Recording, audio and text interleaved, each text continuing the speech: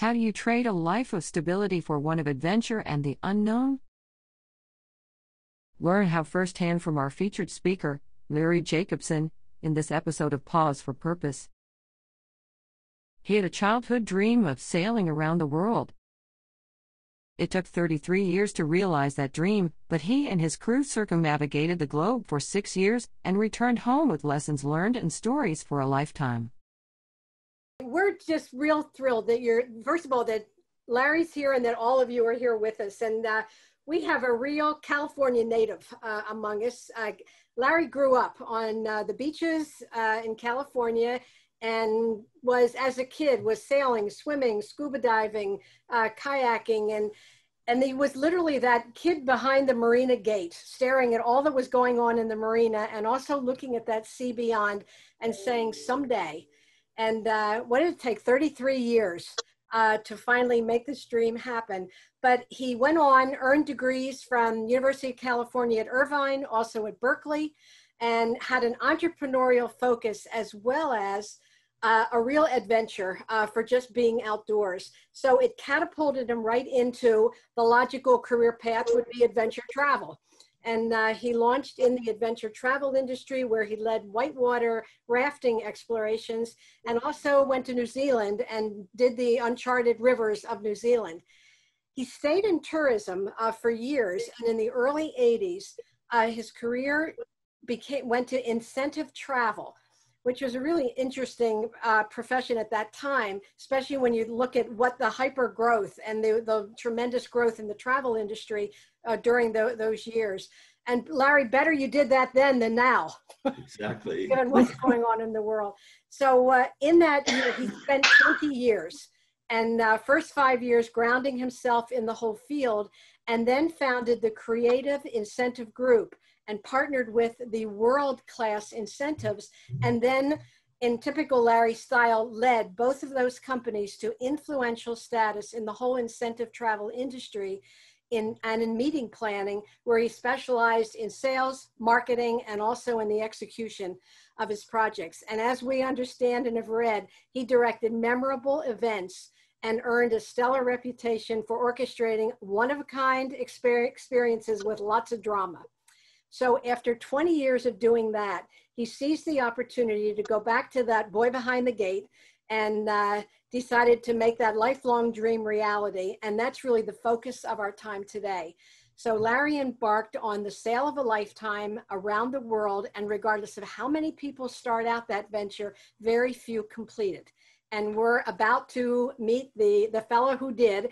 And Vicki will be asking questions, so it'll be an informal interview style, and then feel free to ask questions. But Larry, you've got the floor, and welcome. Wow, it was fantastic. Who wrote that? I don't need to say anything else. That boy behind the gate. Yes, my husband is reading the book now. He's I think he's in I said, so where is he? He's in New Zealand. So that's where he's at. He might be a little farther. He read a long time last night. As a person who also sailed, we owned a boat, we sailed, we started with canoes and kayaks. We went to sailboats. Then we decided that we would become bareboat charters. So we bareboat chartered at someone else's boat for whatever time we wanted to be gone, returned the keys, and had great memories and great experience. A good kind of boat, someone else's. It is, it is. Pay the insurance and hand the keys in when you're done. So I have some questions for you, and let's start with when you were a 13-year-old boy behind those gates and seeing all those yachts, peering out at the sea. What images and ideas came to you at that time, and how did those ideas continue to haunt you as the desire to complete this dream? Start with the hard ones, huh?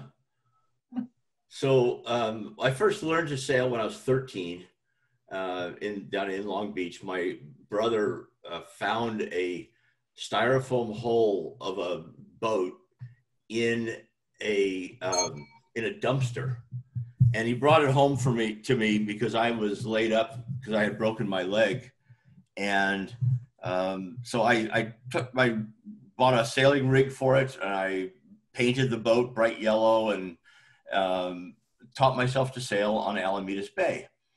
And I sailed that boat for 3 years, just kind of on and off and sailing it around. I mean, literally, it was like 11 feet long. It had a draft, a freeboard of about, the freeboard is a distance between the water and the top of the hull of the boat of about 1.5 feet. I mean, it was just like a little nothing.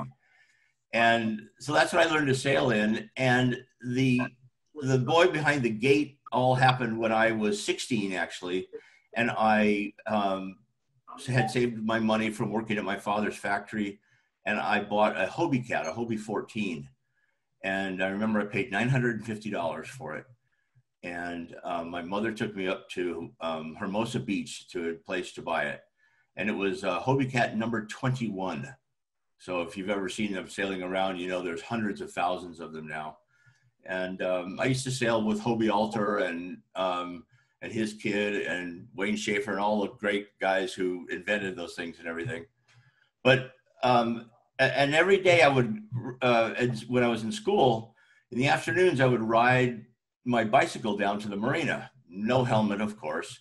And I would take my boat out of the boatyard, and I was on a trailer, and I would launch it, and I'd go sailing around and practice sailing, and then I'd come back. And then afterwards I got this feeling, it was like, I love this. I had found my passion.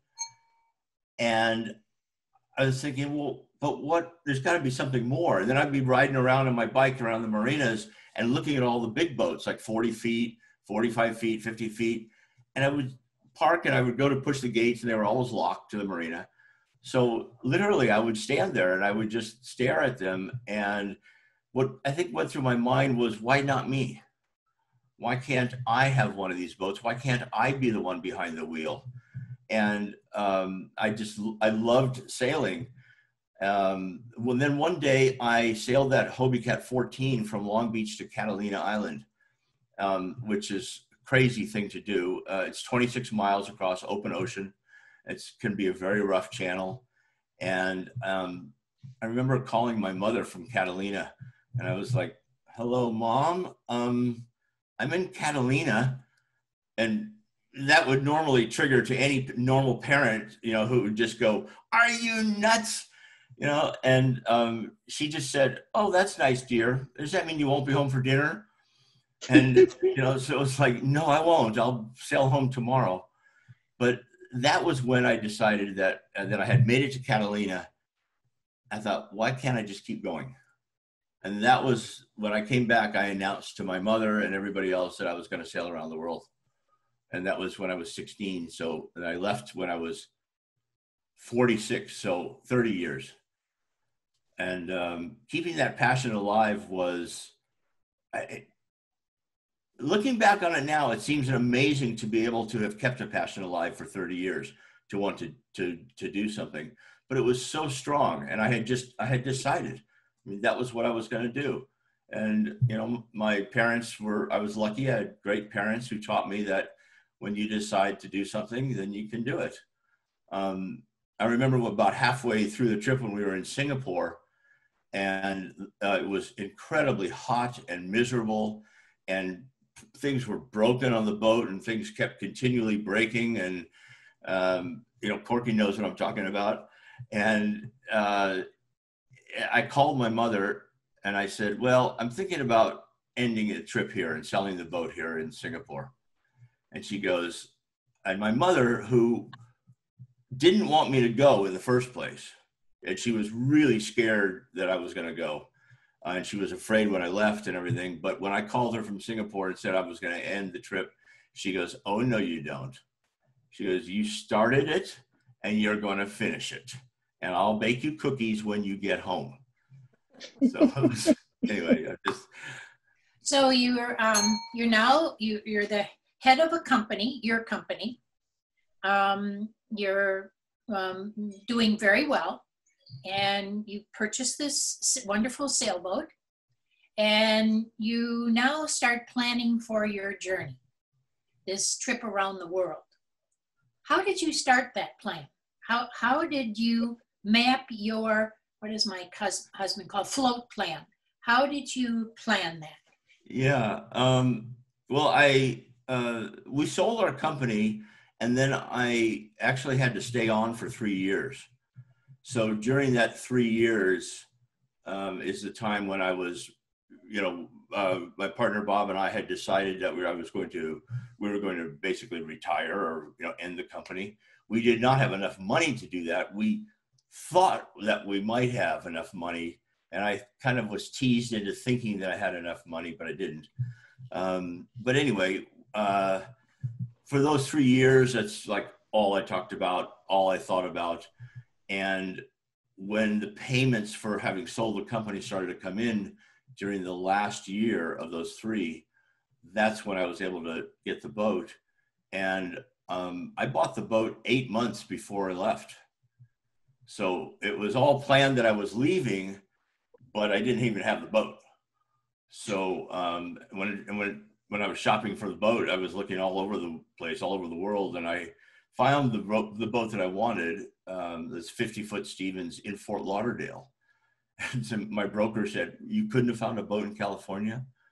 Nope, it's the one that's in Fort Lauderdale. So we trucked it from Fort Lauderdale to here to San Francisco, and it arrived with needing a lot of work.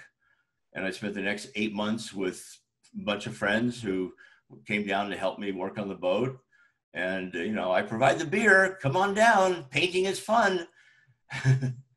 And so I don't know, that was, I think the hardest part certainly was leaving everything. I mean, the planning ahead, all I had planned was that we would sail south to Mexico, and then we would cross the Pacific from Mexico, which is the standard route that you basically take.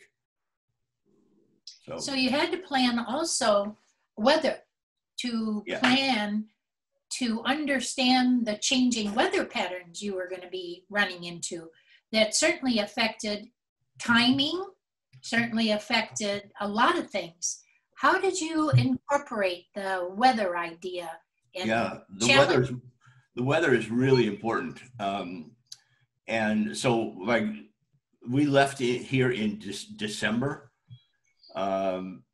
right in between storms that were packed up all the way to Hawaii. But there was a 2-day window that we were able to sneak out. We sailed south. And in December, certainly it's a terrible time to be sailing off the coast of California. But once we got to San Diego, then we knew it was going to ease up. So when we got to Puerto Vallarta, we hung out there and did repairs and practiced and kind of got to know the boat more for a couple of months. And we left April 1st to cross the Pacific, and that's the standard time. And what you're incorporating is hurricane season, or in the Southern Hemisphere, they call it cyclone season. So you don't want to be anywhere near a hurricane or a cyclone. And the idea is when you sail across the Pacific into the islands like French Polynesia and Tonga and all those islands, Fiji and all that, you're out of the hurricane season, and you have to, and then for 6 months, and then hurricane season comes back and you have to leave. You have to either go north or south. So you're forced to leave hurricane season unless you're crazy. And so we sailed then south to New Zealand. So you stay in New Zealand while you're waiting out the hurricane season up in the Pacific. When that was over, then we sailed back into the Pacific, spent 6 more months. Hurricane season came back, we sailed south to Australia. So you're always running away from hurricane season, essentially. And you're doing that all the way around the world, and you're following the trade winds, which have certain times of year that are going your direction. So when you left San Francisco Bay Harbor, what were you feeling as you knew you were going to sail around the world? And it took you 6 years. Did you really think it would take you 6 years? Well, I didn't know I was going around the world. Oh, okay. I mean, it's an interesting question because some people say, yeah, you always said you were going around the world. And I know I had announced that when I was 16. But then when we left, I thought, well, I'm just going for a couple of years, because that's really all the money I had was for a couple of years. And so I didn't really know how far we were going to get. And Ken and I didn't make the decision to sail, to continue on around the world until New Zealand, until we were in New Zealand. That's where most people sell their boats or turn around or ship their boat back or whatever. And that's when we decided to go on. But back to your original question, which was, what did I feel when we sailed out the gate? It was the scariest day of my life. I'll tell you that. No matter what ever happened to me on the rest of the trip, that day was the scariest day of my life. I remember thinking that, well, if I'm going to be captain, I better start acting like one. And because I was afraid, I was timid. I didn't have the experience to be doing this. And I remember I had to pee. Those were the thoughts that went through my head when I sailed out the gate. And, I had at that time, just going out the gate and south to Santa Barbara, there was myself and 4 other people on board, because some people wanted to get a little, be there for the big send-off. And then in Santa Barbara, 2 of those people left. In San Diego, another one left. And so it was left with 3 of us. And that was how we crossed. That's how we did much of the sail, but most of the sail around the world was just 2 of us, myself and my then partner, Ken. So I just have to know this, you're in Mexico, how long does it take you? I mean, wow, Pacific's a big place. How long were you at sail? So from Puerto Vallarta to the Marquesas Islands is 2,750 miles. Oh my God. And it took us 21 days. Oh my word. Just water. You saw no land, just water. There's no land out there. I'm looking at a map right here. There's no land I see. And to answer the question of one of my mother's friends, what did you do at night? Where did you stop? You don't. The boat runs 24/7, and it doesn't matter if it's daytime, nighttime, good weather, bad weather. The boat, you don't stop anything. So you get on a regular watch system. I had 2 other crew crossing the Pacific with us, true friends who were down in Mexico. And so there ended up being 5 of us on board for that 2,750 miles. And that was interesting because it was, not only was I captain and sailing, but I also felt more like I was back in business, managing a team of people, because there were 5 of us. And it was a decent sized boat. It was 50 feet, but 5 people for 21 days is a very close quarters. And you have to make sure that everybody has something to do and that everybody likes the schedule and that everybody gets along. And I remember throwing 2 crew members, Ken and Patrick, into my cabin and slamming the door and saying, "And don't come out and tell your friends." I mean, because it can be a very small space. Oh, yes. Yeah.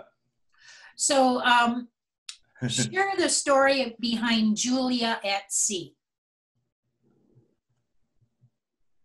What do you mean? Your boat was named Julia, right? Yes. And you're now captain. You're taking command, and you're very dependent on your instruments, your headings. That if you're out there for 21 days, how confident were you in your equipment and your boat and your headings and the information and data you were receiving that you're going to head up where you want to be in 21 days seeing nothing? Yeah, it's a good question.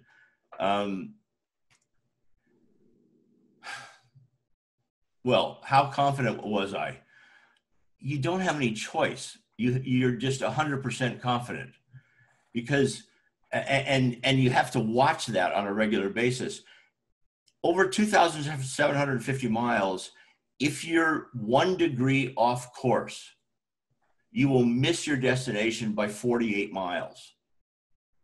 If you are 2 degrees off course, you'll miss the entire island by 100 miles. So you completely would miss your destination totally. I remember one time I was down below and I noticed that the boat was, I had taken a nap and I woke up and noticed the boat was sailing really nice, really smooth, really calm. I don't know, had gone maybe 1,000 miles or something. And I came up on deck and I saw Patrick behind the wheel and I said, "Hey, we're looking really good. It's really comfortable. The weather's really cooperating." And then I looked at the compass and I realized that we were 15 degrees off course, which is why we were so comfortable. And I said to Patrick, "What? We're 15 degrees off course. What are you doing?" And he says, "Well, it's more comfortable this way, isn't it?" And I said, "Yeah, but the next stop is Japan."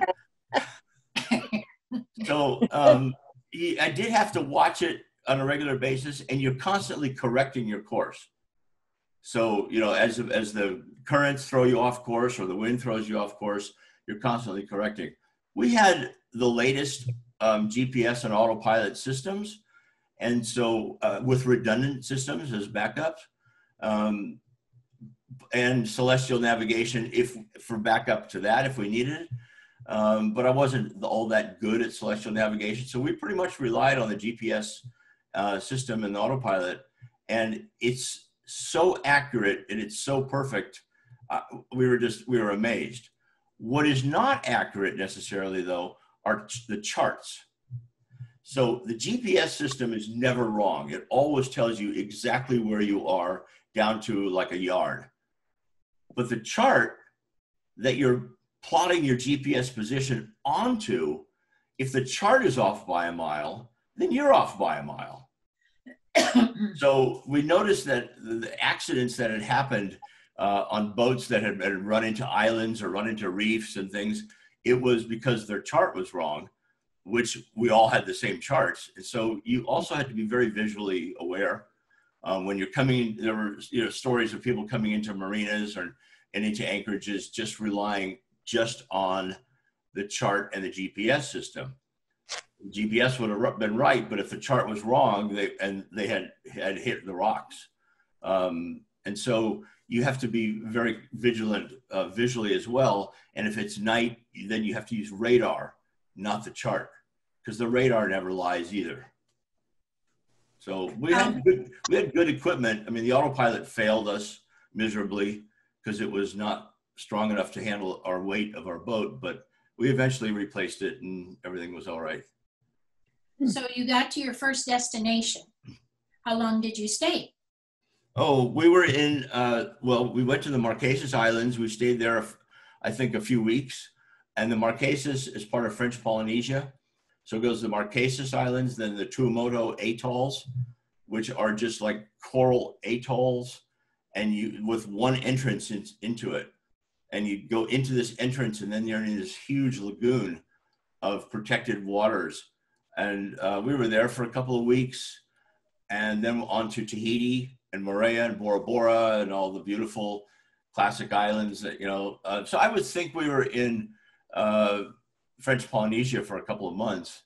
And it's still probably the most beautiful of all the scenery. The French got all the pretty stuff. They really did. I mean, as you go around the world, most of the most beautiful locations in the tropics are French owned or directed. So you talked about some of your experiences, your fears.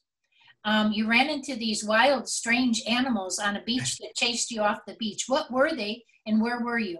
So we were in Indonesia, and there's two islands. There's an island called Komodo and there's another one called Rinca. And these are the islands where the only place in the world where Komodo dragons live. And Komodo dragons are basically giant lizards. They're about 3 or 4 feet around, and they're 12 to 14 feet long, and they run up to 15 miles an hour. And they eat meat, including humans, and they are poisonous, which a lot of people don't know. If they have to do is scratch you, and the poison goes into your system, and then after 2 or 3 days, it affects your nervous system, and you collapse. And what they do is they scratch their prey, and then they just follow it around for a couple of days until it collapses. When we were there, we saw 4 Komodo dragons sitting around eating a water buffalo they had taken down. So you can imagine how big a water buffalo is. Anyway, we were in Rincha at the national park. We had just had a tour with a guide who was showing us all about the dragons and everything. And then we were headed back to the boat. And to get back to the boat, we had to walk along this trail, which was, if you could just imagine, a narrow trail about 3 feet wide. And then on one side is a steep cliff, about 80-degree angle. And the other side is a steep cliff that drops 100 feet down into a ravine. So we're on exactly that portion of the trail, and coming behind us, coming towards us, we see 2 Komodo dragons. There's not room for both on the trail. And they didn't stop. They weren't hesitating, and we kind of stopped. They kept coming. One of them had like half of a chicken hanging out of its mouth. And when they walk with like this, and their claws grip and their yellow forked tongue comes out. And it's just, they're so creepy. I mean, they're just like the creepiest, scariest animal you ever can imagine. And they're enormous. And you know that if they scratch you, you're going to die. And so we turned around and started walking the other way. And then we looked back and realized they were starting to run. They were chasing us. And we just took off running, and we were in flip-flops. And we had been at sea for weeks, and we couldn't run, maybe very fast at all. We had 2 choices, up this cliff or down the ravine. And the only answer was up, and we're just like, go, go, go. And we grabbed onto rocks and grass that was sticking out of the cliff and a tree branch. And we finally climbed up this cliff about 20 feet. And Ken and I were both just hanging there on this cliff. And the dragon stopped right below us. And they just stopped, and they're just looking up at us as if to say, and stay off of our trail. And then they walked on. And as soon as they walked on, we scrambled back down, bleeding from the cliff and everything, and just took off and ran towards the dinghy and got into our little dinghy and then back to Julia. And we realized at that point, how Julia had become our safe haven, our home. And we had a new appreciation for her. And it was my fault. I mean, I was the one who always was fascinated by Komodo dragons, and I had always wanted to go there to this place. And you can only get there by boat. And, so we get back to the boat, and Ken looks at me and he says, have we seen enough dragons for now? So your next encounter, you didn't, but some boats that were traveling with you experienced the pirates. And I don't know if anybody saw the Tom Hanks movie, which I don't. Captain Phillips. Yes, and the pirates, and so some of your sailing mates experienced the pirates. Explain that. Well, we experienced pirates 2 times. One was in the Malacca Straits, which is down in Southeast Asia near Singapore, and it was an incident that I briefly touched on in the book, but I didn't make a big thing of it. I was on deck, Ken was asleep, and we saw this boat coming towards us. I saw this boat coming towards us, and I could just tell that they were up to no good. You can just tell. It's like, why aren't they fishing? What are they doing? Where are they going? The position that we were in was in a place that there was no fishing going on. And anyway, at that time the wind was in our favor. We had full sail. I turned the engine on, and we actually outran this boat. We were doing about 10 to 12 knots, which is really fast for a sailboat like ours. Anyway, but that was the one in Malacca Straits. But then we went through Pirate Alley. And Pirate Alley is in the Gulf of Aden, right below Oman and Yemen. And that is exactly what you're talking about. When you go from Oman to Aden, Yemen, it's a 300-mile stretch.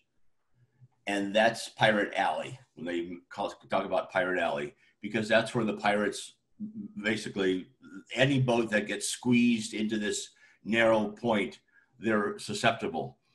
Today, there's military highways. They're called military corridors. And it's basically a highway. They give you the latitude and longitude of this highway. And if you stay within that area, pretty much there's going to be a ship coming by, a military ship, often enough that it prevents a lot of the piracy. But it was pretty much the exact place where Captain Phillips, where that boat was hijacked. And there were when we were on our trip from Oman to Yemen, we had missed the convoy because boats traveled in convoy for safety. But we left Thailand too late, and we had gotten to Oman late, and the convoy had already left. And so we were behind, and there were only 3 boats, us and 2 other friends on 2 other boats. And they decided that they were going to stay close to shore. And they were about 25 miles offshore when they were attacked. And we had decided that we were going to be way offshore because Julia was very seaworthy. And so we were, you basically go in between the 2 pieces of land, but you want to be as far away from each piece of land as possible. So we were about 80 miles offshore, and we were running with no lights and in radio silence, because lights and radios can pinpoint your position, and the pirates know how to do that. But we were listening on the radio, on a single sideband radio, and we heard this all happen live. So our friends were on the 2 different boats. They were 25 miles offshore, and they saw these 2 pirate boats coming towards them. And the boats came closer and closer and closer. And then these people stood up with machine guns and started shooting, literally shooting at our friends. There's what we saw them afterwards. There are bullet holes all over the boat and all over the mast, and just it was amazing. Well, when they got close, our friend Rod was an ex-Navy guy, and he was armed heavily. And he stood up when they got really close, and he shot a shotgun at them, which is a really good defensive weapon. And he killed 2 of the pirates. Then the other boat, the other sailboat, turned and rammed one of the pirate boats and cut that pirate boat in half. They're about 25-foot open motorboats. And so between the 2 of them, they took care of the pirates. But then they kind of limped their way back, into Aden. And then word got around, and the Yemen Coast Guard made sure that every single foreign yacht that came into that harbor had to be anchored in a certain area, because they were afraid of retribution from the pirates' families. So when we got in there, and all of a sudden, it was like all the chatter on the radio that was going on about this. When we approached Yemen, at the harbor at Aden, we were told to stop, and it was a French warship that was calling us, saying, "You have to identify yourselves, or you're not going anywhere." So we identified ourselves, and they go, "Okay, you're free to proceed." And we go into Aden Harbor, and it was just like our nerves. We had been, for 2.5 days, just like, what are we going to do? What's our plan if we do get attacked? What if they start shooting? Do we stop and let them aboard? Do we, hit them with our purse? Do we, what is it that we're going to do? And we didn't have weapons aboard. We had, our weapons were fire extinguishers, a chemical fire extinguisher that you would shoot in someone's face. We had bear spray, mace, and a spear gun. That's great. Which doesn't work unless it's underwater. So you're now at sea a long time. You're starting to become comfortable with the boat and with yourself and your leadership. What are we're all about purpose. I mean, my future purpose is about purpose. So were you as you're doing this, and as you're stopping at these different ports and having these different experiences, where are you in terms of thinking of your own purpose at this time? That's a really good question. And I would have to say the answer is rather selfish. the answer was my purpose was to get my boat around the world. That was it. Safely. And that's the honest answer. And if I didn't have that purpose, I never would have made it. And that's, I think, why most people don't make it around the world, is they're not solely fixed on that as their purpose, because everything has to feed into it. Everything has to feed into that one priority of getting the boat around the world. Everything that you do, everything that you think, every expense, everything has to be towards that. That changed when I got home. My purpose changed. So, but I bet you have that in another question, probably. Yes, I do. So you also traversed the Red Sea. Yeah. And had experienced terrible weather, 30-foot waves. Yeah. And your destination was where? And you were at that 23 hours of 30-foot waves? So there was, we're going up the Red Sea, which is 1,200 miles, and the wind blows from the north, and we're headed north. So you're going right against the wind, and the Red Sea is narrow, and it's also relatively shallow compared to other seas. And we had been scuba diving at this reef that you can only get to by your own boat, which is an amazing scuba dive. And we had decided that we were going to do one more dive. And so we did this one more dive that took, several hours to complete. And we knew the storm was coming, that the high winds were coming, but they came 24 hours early, because the forecasting in the Red Sea is really difficult and incredibly inaccurate. I mean, I love the Egyptians, but they know nothing about forecasting weather. And so you have to do it yourself. And so the chatter on the radio is all about, what's the barometric pressure in Cairo? What's the barometric pressure in Djibouti? Now let's subtract the two. How long did it take for it to change from this to this? And it's a bit complicated. And so we had miscalculated. And we ended up, the wind kept, there were myself, Ken, and another crew was on for about 10 days named CJ.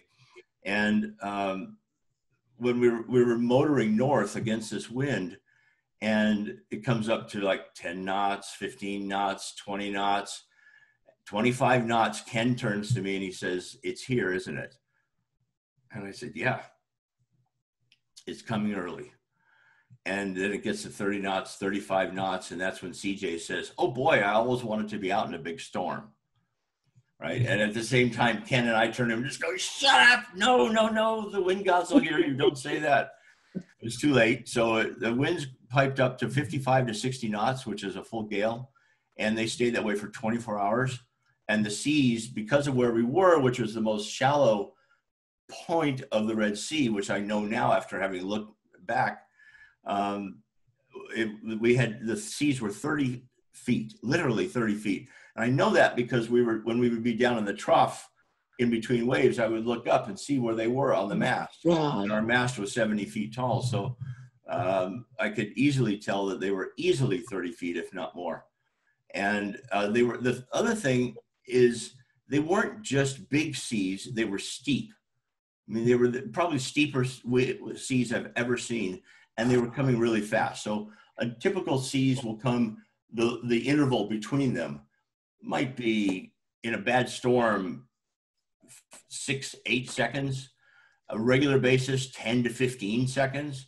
If you could look out, go off the coast there where you are, just on a regular day, there'll probably be 15 seconds in between swells, something like that. These were coming every 3 seconds. And it was just, the boat would fly up off the top of the wave, and then we would slam down into the trough, and the boat would shake and everything. And Ken would say, "I think we broke something," and it was just, anyway, the autopilot could handle it. But I was better at it the autopilot was good, but you never left the wheel. I mean, even with the autopilot running, you just didn't leave the wheel, because in case something it would let go or something. And it was incredibly scary. It was, I remember looking over at Ken and CJ and just seeing their eyes were just like wide as saucers. I mean, it was, you know, and they were just shaking in their boots. And at that point, and I was scared too. I mean, I wasn't scared, I was terrified, you know, and I was scared, you know, for myself. Am I going to die? I mean, there's, you know, good chance of it. Are we going to, is the boat going to fall apart? But I was concerned for my crew. So, I mean, the only way out of it, there are two ways out of it. One would be to turn around and to run with the wind and with the storm. But we had worked so hard to gain the miles that we did in the Red Sea that the thought of giving those back up and having to do this again was, you know, we didn't like that idea. And also the Red Sea is very narrow. If you turn around and run with 50 knot winds, before you know it, you're going to be at the shore on the other side. So we motor sailed into it at about 2.5 knots and finally found our way to a Marsa. And a Marsa in the Red Sea is a small inlet that serves as an anchorage. And it's not like an island, it's actually a cutout, a natural, kind of a natural bay. And then there's like a bar entrance, like it's a river. And so I found this place in the guidebook when I was down below looking for where we could go anchor, and looked at it, and the entrance to this Marsa was about 100 feet wide. And we were 50 feet long. And then the depth that it showed, I can't remember, but basically what we did is you have to do the math. So you look at the shallowest piece of land at the bar, it was something like 8 feet. Well, we were 6.5 feet deep. Well, now what's the tide? And so is the tide up or down? So you're doing the math. And I kind of felt like the guy on the movie Apollo 13, where, you know, I was doing the math and the numbers and doing, okay, plus the tide of 3 feet minus this. And then I was so tired, and I was, you know, I would go, Ken, check my math. I don't know if I added right. You know, and anyway, we figured it out that we think we're going to have a foot under the keel, a foot of clear water. Wow. And so when we came into it, we came in at about 8 knots, which is really fast for our boat. And you're looking to hit this narrow channel.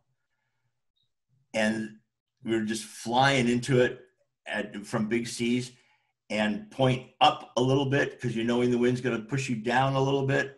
And just like that, and boom, right into flat water. And I thought we had hit ground because it was so flat and calm. And it wasn't. We were in the Marsa, just like that. And the wind stayed blowing for 3 days while we sat there in that anchorage. Yeah. So, now you're coming home. Huh? You're coming home.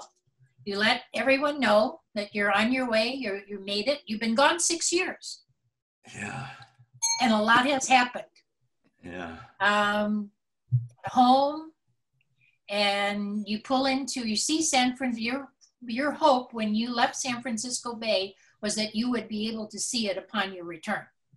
How did you feel when you saw that, and what were your feelings then to be home, and how did your friends and family celebrate with you upon that return? Well, that's a hard one to say without tearing up. But the whole thing happened exactly how I had pictured it. Years before, I mean, even before we left, I had this visions of how the return would be, and that I could see myself sailing back under the bridge. And I actually, before we left, I could see this vision of people, of friends and family standing on the Golden Gate Bridge, shouting and with signs welcoming us. And sure enough, they were there. And before we left, I could see boats coming out to greet us from other friends. And sure enough, they were there. And I could see fireboats shooting the sprays of water and everything, welcoming us home. And they didn't show up. But I didn't know anybody in the fire department. I didn't know who to call, you know. But I had told everybody exactly when we were going to sail underneath the Golden Gate Bridge. And because we had anchored in Half Moon Bay, which is just a day sail away down the coast here. And so I knew we could make that by a certain time. I believe it was 12 noon that I told everybody. So we were early. We were up early, and we arrived at the outer marker, which is 2 miles offshore of San Francisco. And we waited there and circled around and drank champagne while we were waiting for the right time to sail under the gate. So by the time we got under the gate, we were all drunk. I mean, I'm not kidding. I mean, it was like, and so we got under the gate, and I just started bawling. I was just crying. I mean, and I even looked over at Ken, and Ken's kind of a tough guy and tries not to show his emotions and everything. And he was crying. And I thought, oh, wow, that's something. I've never seen Ken cry. And it was an emotional overload. I mean, it was, I can't believe that we achieved this, because so few people do. And I'm happy that we did, because I had always wanted to do this. This was my lifelong dream. And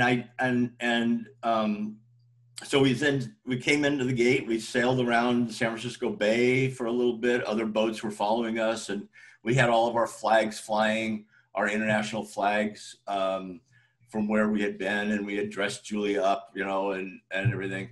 And then we came into Emeryville Marina, which is where we had left from. And there were about 100 people on the dock waiting for us with cases of champagne. And I swear, I'm not kidding, but I almost hit the dock. Because I forgot to turn the wheel hard enough over. And Ken's like, turn. We did not hit the dock. And then we got to the dock, and we tied up, and I stepped off onto the dock, and I kneeled down and I kissed the dock, which is a tradition. That's what you're supposed to do. And then I stood up and I said, I said two things. I said, I want to make an announcement. Number one, the world is round, right? I had just proved that. And secondly, everything is for sale. And that was it. That was all I could muster. And then it was just hugs and everything. And I didn't, I really didn't have, I'm pretty sure I know where your next question is going to go, because the next question has got to be, well, then what? And I didn't have a plan. I did not have a plan for what was going to happen next. And that's unlike me, but I was so focused on getting this and achieving this and making this happen that I just didn't know. I had never even thought about it. Ken was very aware of, thinking what he's going to do. And he actually landed a job. He's a computer network engineer. So he was in demand, and he landed a job within, I think, 3 days. There was an article in Latitude 38 magazine about us, and some guy came over who was a sailor who was the VP of IT over at some company in Emeryville, and he wanted to see our boat, and he wanted to meet Ken, and he offered him a job. So that was great. Me, I had no idea what I was going to do, other than sit down to write. But I had never written a book before, and so I didn't really know what that involved. I had decided to write the book after when we decided we were going to sail around the world, which was in New Zealand. That's when I decided to write the book. And I had 2,000 pages of emails to friends and family, my own personal journal, and ship's logs, radio logs, videos to transcribe, but about 2,000 pages of it. And I said, well, I guess this is where I start. And I remember after writing what I thought was my book, and I had hired an editor, someone I didn't really know, but I'd given him the first draft, and it was 750 pages. And he goes, no. He says, you have to cut, edit, cut. And I said, yeah, but the world's round. How do you, which part do I cut? So anyway. So did you come back changed? Did the sea change you? Completely. How? For the better, I think. Anyway, my friends think so. I couple of things. One is that I realized there were several things I realized. I think that I learned that the people in the world who had the least were the happiest, which was quite a stark revelation for me. Because before leaving, I had been focused on making money because I knew I was going to need money to do this. Now it was like that was completely gone out of my head, and I had spent all my money, and I had no idea what I was going to do. But I know that my values had changed completely, and the things that people were wound up and worried about here, I just were not. It didn't even come across my mind. I mean, it was just, and the values on possessions and material possessions. I used to drive an Audi and fly first class, and that when I got home, I didn't have a car, and my mom ended up giving me her old beat up Honda, and I drove that for years, and I was quite happy with it. So when my PR company asked me what my goals were, I said I want my Audi back, but not really. I didn't. So now your purpose, how did you reinvent yourself now? Now your purpose is what? Yeah, well, I realized that I was searching for something for the next thing. I mean, I did realize that I was searching for the next thing. I knew I wanted to be a speaker, and I knew I wanted to write, but I'd never written a book. I had done plenty of presentations and speaking, but so I had to learn to write. And I had to you have to kind of suck up your ego because your editor is going to be brutal with you. And now I'm an editor and I'm brutal with my clients, and I tell them, please don't hate me. Don't throw the editor away. Don't throw the baby out with the bathwater. And so I wrote the book. And then I started kind of going on the free speaking circuit, Rotary clubs, Lions Club, and things like that. And then I started getting some paid gigs, and I was doing fairly well on the speaking circuit, speaking about passion and following your passion and making ideas happen. And then I liked that. And I realized though that it was okay, but it was kind of all about me. And something had shifted in me, and it was no longer about me.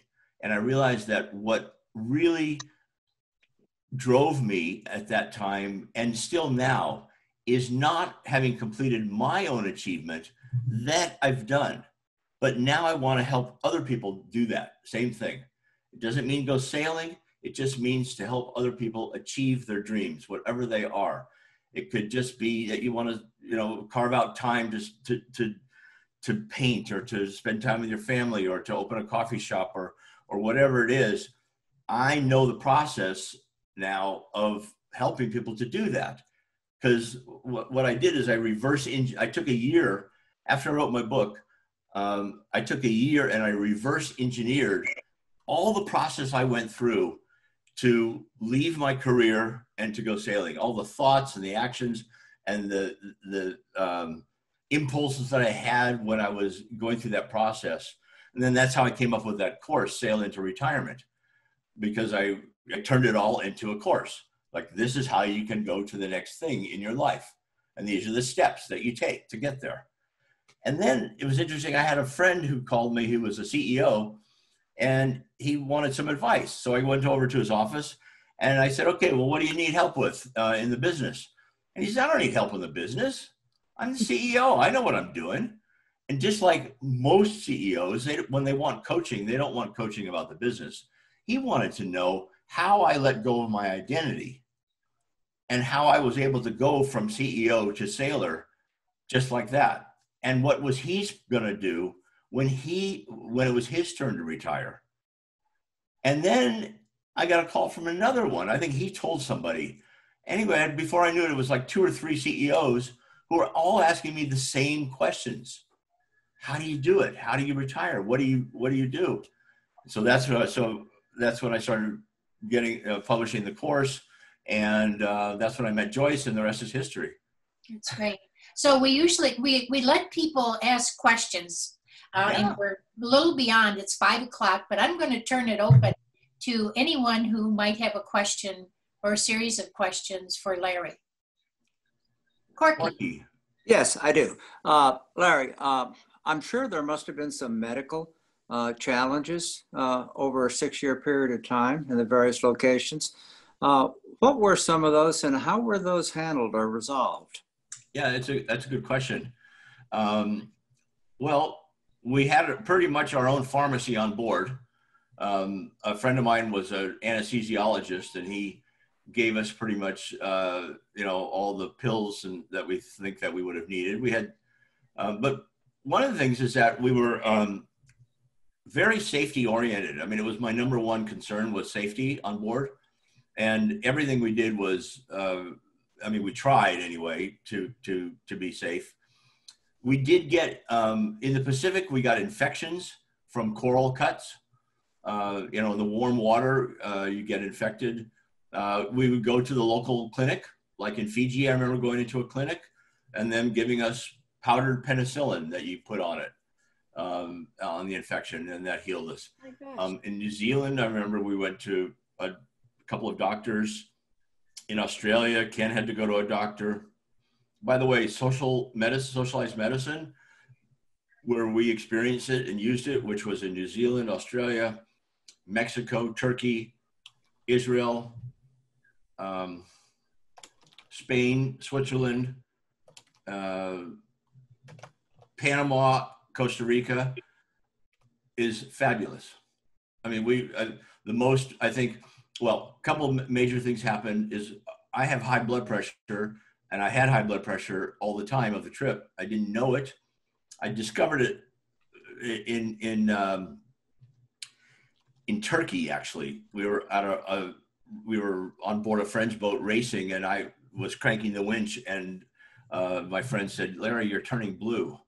And they thought I was having a heart attack. So we returned to the dock and went to the hospital, and it turns out that I wasn't having a heart attack. I had high blood pressure, and it was dangerously high. So they put me on blood pressure pills. But that whole experience at the Turkey hospital, which was going into the heart unit and having every test you can imagine by the most modern equipment, by a cardiologist that was brilliant. I think the whole overnight stay, including Ken being there with me and everything, was $250. In Mexico, we had a similar experience, same thing. As my blood pressure was causing problems. And I went in to see the doctor, and he says, "Do you drink?" And I said, "Yeah, of course." And he said, "You drink too much." And my blood pressure evidently was high enough that he says, "I want you to go to the hospital." And I said, "Okay, well, we'll go like the next couple of days." And he goes, "Oh no." And he stood up and he was packing his things into his briefcase. He says, "We're going to the hospital now." And so we drove in his car. He takes me to the hospital. This was in Mazatlan, I believe. Mazatlan. And I remember we arriving at the hospital and them coming out with the gurney and putting me on it. And I was looking up and I saw the hospital name and Emergencia. And I thought, holy shit, I'm the emergency. And we realized, and the doctor said, he said, "Look, you drink too much, you're too fat, and you're half a century old. What do you expect?" So anyway, we were able to get to hospitals and doctors everywhere. And at sea, we were just super careful. And we were also probably really lucky because part of the reason that I didn't have a plan, I think, for my return is that honestly, and I don't say this lightly, or to everybody, but I didn't think I was going to make it back. Mm-hmm. And it's because there's 1,000 ways to die at sea. I mean, and the boom could hit you in the head and knock you overboard. If you go overboard, you're dead. There's not even sense in turning the boat around. I mean, there's from sharks. And I mean, there's so many ways to die. I thought, well, surely this will be it. You know, I'll some way, I don't know how it's going to be, but anyway, but we did make it, and nobody really got seriously injured. Nobody lost a limb. So. Great. Next question. Anyone else have a question? Oh, I do. Okay, go ahead, Barbara. So first of all, I read the book.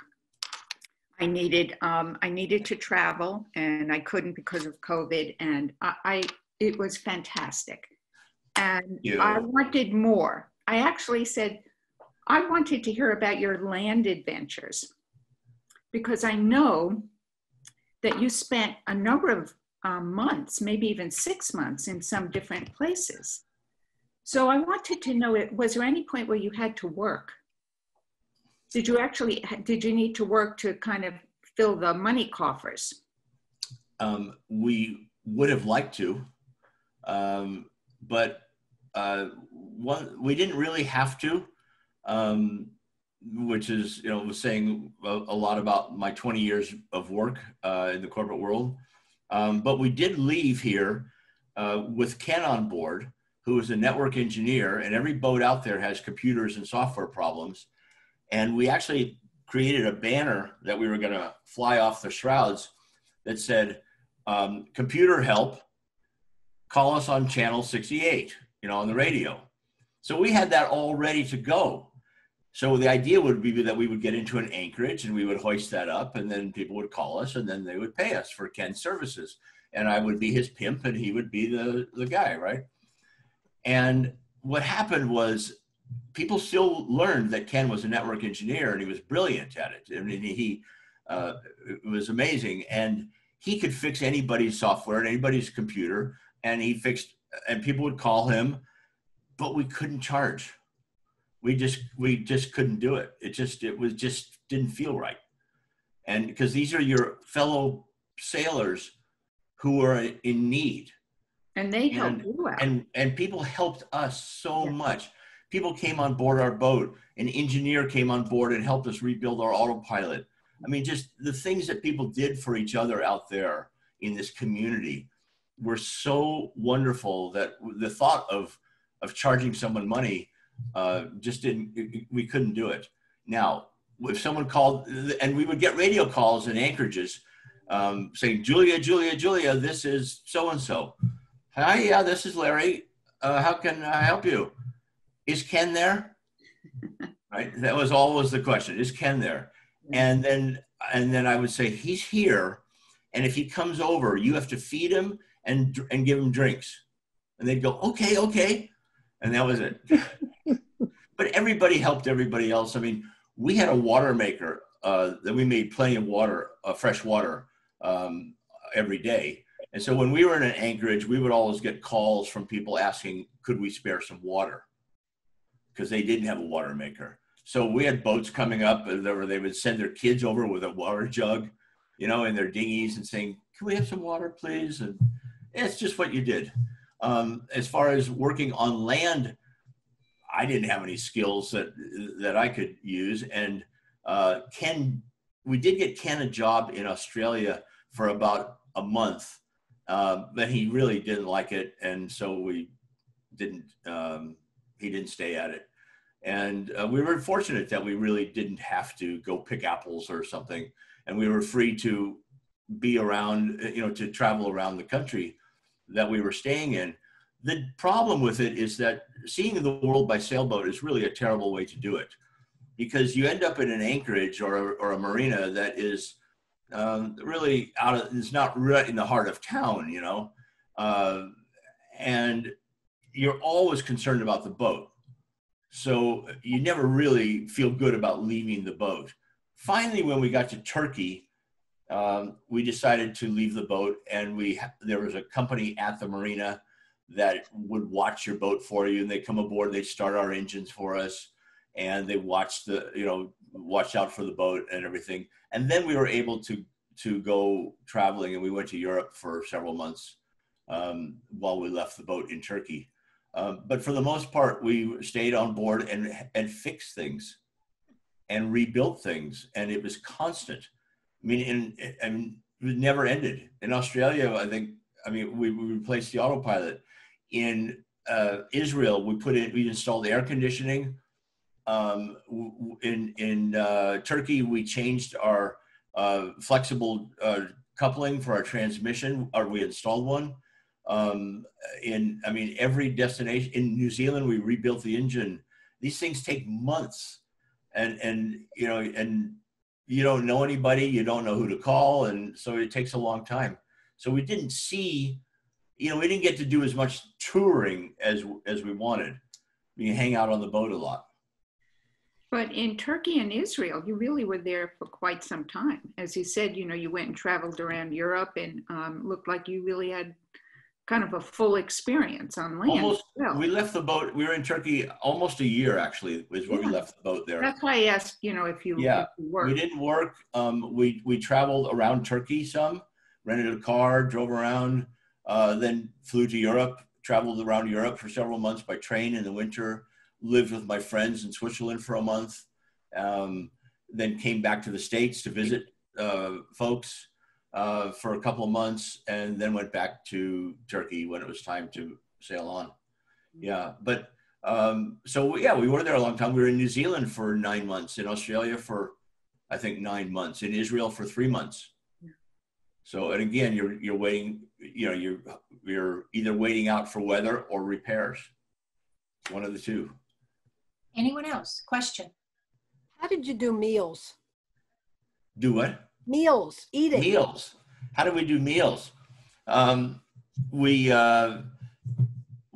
crossed the Pacific, we had 3 months of food on board, and that's without fish. So, and then we caught a lot of fish. And in every destination, we'd go shopping, and I remember when we were in the Canary Islands, getting ready to cross the Atlantic. Had myself and Ken, and then Patrick had come back, and we had one more crew. So there were 4 of us, and we had gone to the store shopping. And at the end of the shopping, I think we had 8 or 10 carts, shopping carts filled with food. And as we went to the checkout, and it was interesting because I said to each of the crew members, "Are you sure you only got what was on our list?" "Oh yeah, no, that's everything we do, And I went around to each crew member. "Patrick, are you sure you don't have extra stuff in there?" "Nope." "Larry, okay." "Francis, no, I didn't buy anything, whatever." And then I look at Ken, and he goes, "Don't you even ask," because he got whatever he wanted. But yeah, so we'd come bring it to the dock. And the difficult part was when you're anchor. So you go shopping and you have all this food, and then you have to take it out to the boat by dinghy. And then you can't put the cardboard boxes on board because cardboard boxes have bugs. So you have to take each can out, or each box, or whatever it is, each package of noodles or whatever, and put it from the dinghy up onto the boat. And then you stow it. And so you have this chain. If it's just 2 of us, it was a challenge. And we had every nook and cranny was filled. And when we went to duty-free ports, which were a lot of duty-free ports, we would buy liquor duty-free. So we would stock up. So I don't know if that picture's in the book or not, but there's a picture of these bottles of booze lined up on the salon floor. And we would buy about 20 or 30 big bottles of vodka and maybe 200 bottles of wine, every time. Yes, we drank too much. We never drank at sea, by the way, ever. Well, once when we crossed the equator, we had a celebration party, but otherwise I didn't allow any alcohol at sea, only when we got to anchor. And when we got to anchor. One more question. Sorry, go ahead. One more question. Anybody else? E.G. had a question. E.G., you had a question. I just have a quick comment. I read Larry's book twice. I listened to his audiobook, and I watched him being interviewed about 36 times.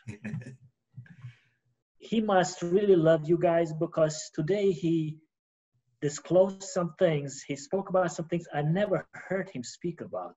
So he must feel really comfortable around you guys. So yeah, that was amazing. This was very new. Lots of things were very new for me. So Good. I stayed the whole thing because I was planning to leave early, but I was like, whoa, he just keeps on giving more and more. Like, wow. I could go for days on the stories, you know. I mean, it's so many things happened that, and sometimes I don't remember all of them, you know, and then sometimes I remember them and then I'll ask Ken, is that the way it happened? And he goes, no, that's not the way it happened. And I said, well, yes, it is. You know, it's, Anyone else? Well, Dawn had a question. Dawn? Well, it was a comment. Number one, I have friends who are stranded in New Zealand, took exactly the same route, but because of COVID, they haven't been able to get back to Vancouver. And Lucky so them. they have to continue getting visas renewed, but they love New Zealand. But something that struck me early on when you were talking was your comment that you had to have confidence because you had no other choice. And I thought about how, well, I'll just speak for myself in my own life. There seems to be choice. And so we often don't step into the confidence, right? And there was something very powerful in that sense of, you know, where is it that I can have confidence because I have no choice? And also constantly correcting. You were constantly correcting your course. So they were just two things that you said that had a real impact. Oh, and thank it's you. an amazing story. I got hearing you talk about getting into the Golden Gate Bridge. It's wow. It was, I think it's kind of an issue for me now, though. It's kind of presenting, you know, an issue is that I'm still talking about the trip. I'm still talking about my sailing journey around the world. And I've been back for, well, we returned in 2007. How many years is that? 13 years I've been back already. It's still the defining moment of my life was sailing back underneath the Golden Gate Bridge. And the whole journey, it's like, if I let go of the rest of my life and didn't even remember any of it, this would be enough. This was an entire lifetime in 6 years. And I still define almost everything I do from it. Everything I learned about life, I really learned on this journey, on this trip. It defined your identity, didn't it? Yes, it's become my new identity. And then when I got home, I also got my U.S. Coast Guard captain's license because I didn't have a captain's license when I left. And so then, you know, so I've been hired to do professional captain jobs, which I don't love it that much, you know, because you're being paid to do something. I don't know. That seems. We feel sorry for you, Larry. Yeah. Thank you. Hey, go ahead. 2 things before we close. If you look in the chat box, Larry didn't mention it, but several of us do know that he has these fabulous videos. And if you just go and it's larryjacobson.com, and Larry, if I'm saying this wrong, correct me, but the videos are available. And so you can talk to him about that. And for free. Reach you, it's just larry@larryjacobson.com. Is that correct? That's my email, larry@larryjacobson.com. Okay. And the website is, I'll just put it here. It's Larry, is it HTTPS, EG? You don't need any of that. Just larryjacobson.com. Thank you. Okay. And the other thing is you got to share at least about Skip and Connect. Oh. They've gotten right. short shrifted. Okay. So after I finished writing the book, and that was published in 2012, I think, I went to a writer's workshop the next year in 2013 with my friend John. And it was up in Montana. It was really great. Well, the writer's workshop, I went just because John had asked me to go. And I thought, well, this could be interesting. And we get up there and they said, okay, you know, your first assignment for the first night was write something. And I'm like, I don't know what I'm going to write. I've already written a book. And it flashed on me that, I don't know, for some reason I had kids in my mind. And so I decided to write a children's book. And so I decided to write the children's version of The Boy Behind the Gate. And what, you know, they said, well, what does that mean to you? And I said, I'm going to take out all the drugs and the sex. So, you know, and then that would be the children's version of it. And so I did. And I started it that week in 2013, and I just published it last year. And the reason I think that it took me so long was, I mean, I had set it aside, you know, and I just, it's kind of nonfiction in the sense that the stories are based on the real journey. But then I go off into like fiction land sometimes because it's for 8 to 12-year-olds. And I remember asking my editor, who was a rather famous children's book editor, Kate Hogan, and I had written myself into a corner about the Komodo dragons. And I said, geez, it would really help if the dragons could fly. And she says, why can't they? And I said, because Komodo dragons don't fly. And she goes, oh, Larry, think like a 10-year-old. This should not be hard for you. Right? So the dragons fly. Anyway, yeah, so this book is called Let's Go. Oh, wait, I have to turn off my my background. And it addresses some bullying issues. It's really good for kids who need a little self-esteem boost. Yeah, all the lessons, thanks, E.G., all the lessons that, you know, that I want to teach kids from this about sharing and caring for your friends and giving and doing good things, they're all in here. And so it's called Let's Go. So. And the reason it's called Let's Go is because I thought it would translate really easily into Spanish and French. But it's called The Adventures of Skip and Connect. The search begins for explorers and adventurers, boys and girls, ages 8 to 12. And it has, it's paperback and it's print on demand. It's on Amazon and some pictures. It's what? Has some pictures. It has beautiful illustrations, yeah, which are in the print book are in black and white, but in the Kindle version are in full 4-color. So what you do is if you buy the paperback version, you get the Kindle version for free. And then you can look at the pretty pictures. Good Christmas anyway, present. It's a fun read. I have actually a friend reading it now, and he says that he goes, he likes it better than The Boy Behind the Gate because it's easier. Great holiday since everybody's trapped in COVID. Great gift. Oh, the other one is, I should put this. This is the original book, The Boy Behind the Gate. It's only available in hardbound, and it has, it's a beautiful book with 4-color photos and everything in it. So, yeah, I like what Barbara said. It's a great way to travel when we can't. Absolutely. Do you want to wrap it up? Larry, love you. Thank you so much. I love all of you. It was wonderful. Bravo. Thank you for allowing us to take this brief journey throughout the world with you. We missed a lot of stops along the way, but thank you so much for sharing and caring. Well, thank you for having me. I appreciate it.